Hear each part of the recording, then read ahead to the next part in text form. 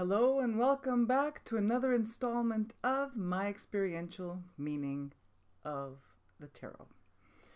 Today's card is the Empress, and I have to tell you, there are 78 cards in a deck of tarot, right? In the tarot there are 78 cards. There's 22 major arcana, and then there's, I can't do math, 56 minor arcana. And there are some cards that remain an enigma to me. And over the years, I've wondered if they remain an enigma to me because I haven't seen them frequently in my own readings, or is it because whenever I've read for other people, they've always been very literal, and also for myself. But the Empress is one of those cards. So I brought a few examples with me of the Empress because,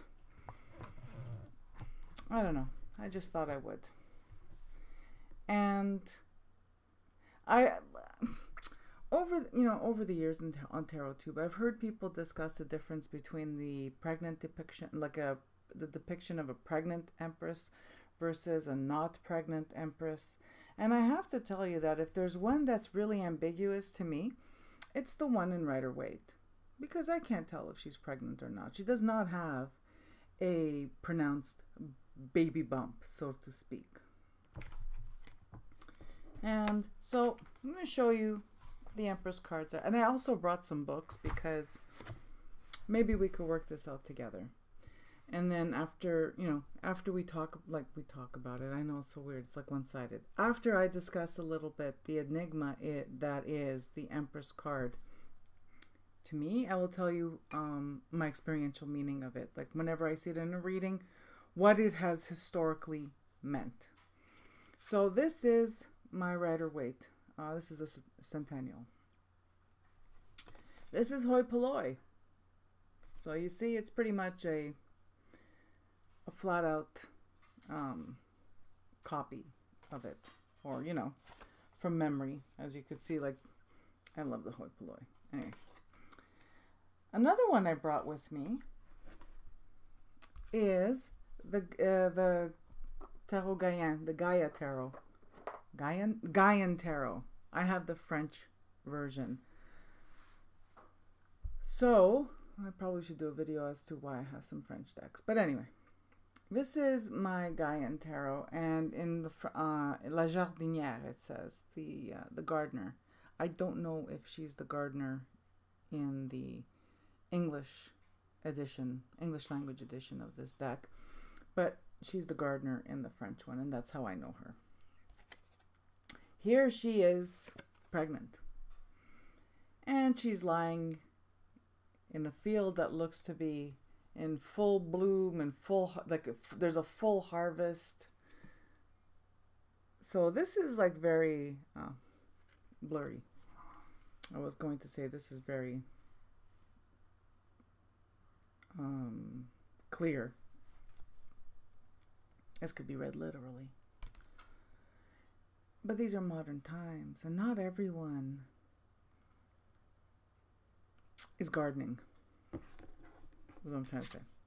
Then I brought this one from my new deck, from the Serpent and the Peacock. And this one has a very strong sovereignty vibe. This is a sovereign. This is the female counterpart to the Emperor. This is what I see when I look at this card. A ruler. Same kind of vibe that I get from Thoth. So this is the same kind of vibe I get from Thoth in terms of, it's the feminine receptive equivalent of the Emperor. So I brought a couple of books. I'm not going to read from the books because that's boring. I'm just going to, what I'll do is, I'll just show you the books that I reference. I got rid of a lot of my tarot books, people, because they're boring. They're boring. But I like the ones that are like straight reference books, the ones that I could Okay, that's not true. I kept a book on tarot. I kept some Thoth books because they're different. There's one that's very psychological and I love it, but that's different. That's reading. That's not a reference book for reading the tarot. So what I have is I have this one, the Crowley Tarot, the Handbook to the Cards.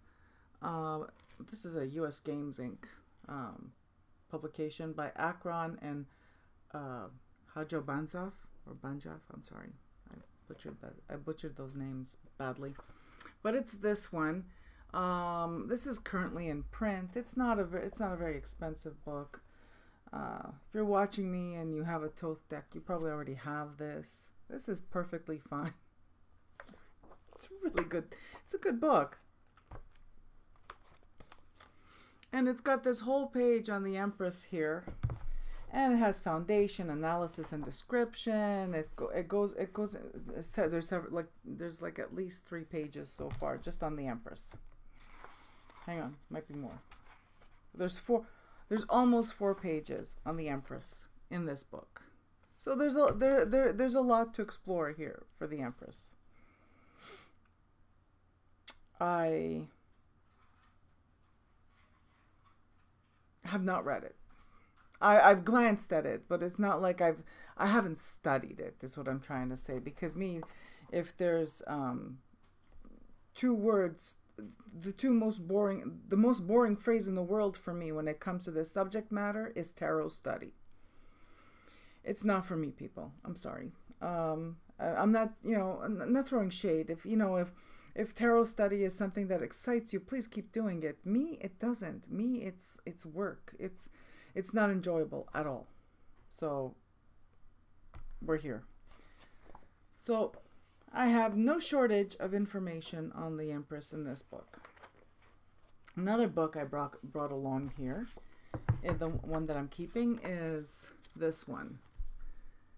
And this is the Ultimate Guide to the Rider-Waite Tarot by Johannes Fiebig and Evelyn Berger. And it's got a 2-page spread on the Empress, or pretty much on all the cards, I think. Fabulous. I, in my lifetime, reading for myself, have only seen this card in my reading during very specific events in my life.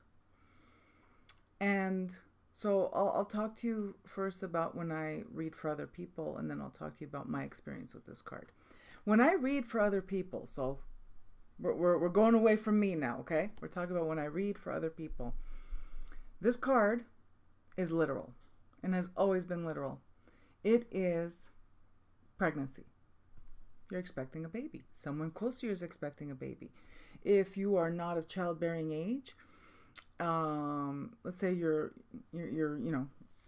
older, you have children or nieces and nephews that are childbearing age, well, you're going to be a grandmother, an aunt, an uncle. If you're a man, your partner is pregnant. I've never, I heard, because I used to work alongside other readers, right? And I would hear people say things like, oh, creativity, abundance. See, for me, abundance is like, well, what do you mean by abundance? So what am I going to do? I'm going to tell the person across from me, it's like, oh, you got the Empress in your reading. That means like abundance. And the person is sitting across from me and they're unemployed and they're coming to see a psychic because they're trying to figure out, well, I need a job. And you see what I'm saying about it, right? It's for me, this has always been very, what's the word? Contentious. This is a contentious card for me because whenever it's come up in a reading, it's always been very literal. It's been pregnancy.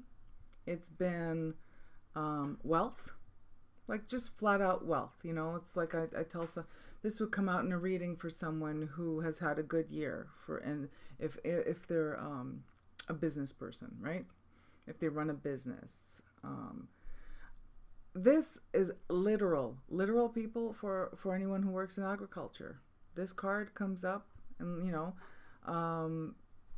as a harbinger of this, you're going to have a good crop this year. Literally. Literal.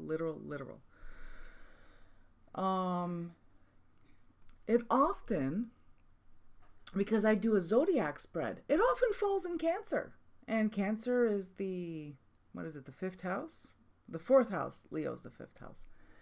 It typically falls in Cancer, and it's literally you're pregnant, or your daughter's pregnant, or your daughter-in-law's pregnant, or your niece is pregnant, or your granddaughter's pregnant.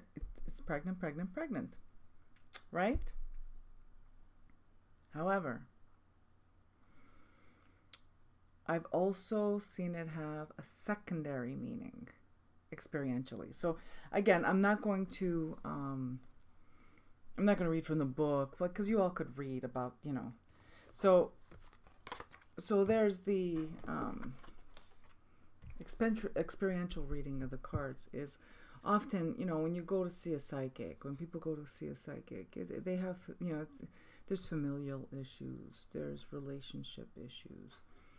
And the Empress will come up to describe a solid woman, as they say in my culture. And bear in mind, I learned to read cards, and primarily read cards within my own culture. So now we're going to explore that a little bit. My culture is very it's very interesting, Italian culture, especially the Italian culture of the immigrants, because on the externally it's very patriarchal.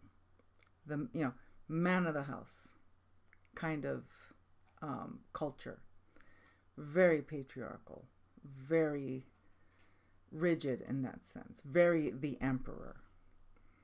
But behind the scenes, within the home and in the hearth of the home, or at the hearth of the home, is the Empress. And it is, make no mistakes, my friend, it's a matriarchal culture. The strength comes from the matriarch.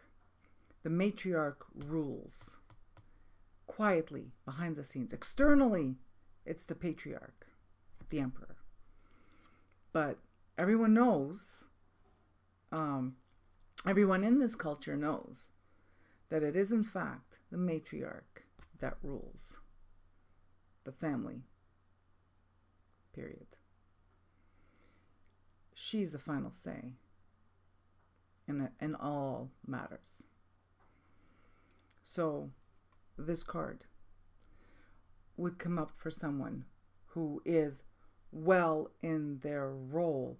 They're not of, this is of childbearing age, is how, if you read the books and stuff like that. No, this is the Empress. This is the matriarch of the family. And what's interesting is that when I'm reading for someone who's the matriarch of their family, this is their significator, and it lands in Capricorn, which is the father. So you see that it's really, really, this is a very contentious card for me for that reason, because it either means a lot or it doesn't mean much at all. I don't even know does that even make sense? It's not abundance. It is, it's a heavy card. It precedes the emperor in the major arcana. And again, because of my worldview, it represents the matriarch of a family. When I read, then there's another experiential meaning of this. And when I read for myself, I have gotten other meanings as well. because I work a lot with La Madonna. I am a devotee, or not, is a devotee even a word like that's appropriate? I don't even know if it's appropriate. But I am a daughter of La Madonna. She is my spiritual mother. And all these are aspects of La Madonna. The Empress in Thoth reminds me of Stella Maris, of that aspect of the Madonna. This, Our Lady of Grace, and my family named me after Our Lady of Grace. So this card was always a contentious card for me, because when I didn't see it in my reading, I'd feel a little, where's my card? Because if you're not in this card doesn't appear. If you're not in this energy, if you're not in this Empress energy, and this Empress energy, it doesn't matter. This has nothing to do with gender, and it has all to do with that receptive yet grounded energy. This is Gaia energy, which is why it surprised me that the Empress is not, that the world is Gaia in the Gaian tarot, but never mind. That's a deck review. It doesn't have anything to do with here. This to me also has a very Madonna energy. So the Empress, my experiential meaning of the Empress, has been Madonna energy. When someone would come to me for a reading and they're experiencing rough times and the Empress shows up, the Empress is Our Lady of Grace. The Empress is that, the miraculous, that aspect of the Madonna. Whereas the High Priestess, which I forgot to mention in my video on the High Priestess, sometimes the High Priestess, could also mean the Black Madonna or the dark aspects. And what I mean by dark, it's hidden, not dark as in evil. Dark as in hidden, obscure, occult, hidden. All right? So that's Madonna energy. Whenever this card has appeared in a reading, those have been my experiences. And in books I've read where it's sovereignty, and I do see that. And I do see clearly that the Empress is energetically the other side of the coin of the Emperor, or the feminine receptive energy of the Emperor. But because she precedes the Emperor, and she's number 3, and number 3 is power, number 3 is perfection, she rules. She also rules the Emperor. All right, I was all over the place, people, but I hope there's a takeaway from all this, because like I said, this is a contentious card for me. It's a bit of an enigma, because I've seen it in these very specific contexts. And please, in the comments down below, share with me. And I didn't mean to throw shade. Like, if you see the Empress and you're happy because it's abundance and prosperity, or it's creativity and all that stuff, that's fine.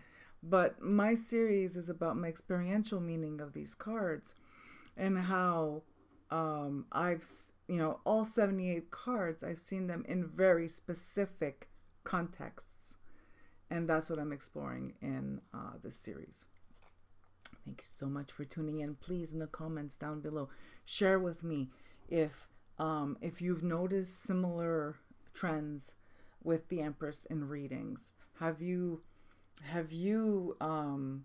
experienced it being Madonna energy, matriarchal, that the Empress does in fact rule, rules over all including the Emperor. Has it just, has the Empress only come out for you because in my own personal readings, I have to say that, I was, each time I was pregnant, I got this card in a reading. So that's pretty literal right there in terms of meaning. So again, I'm rambling. In the comments down below, please share with me. I want to hear your experience with this card. Thanks for tuning in, and I'm wishing you all a beautiful day.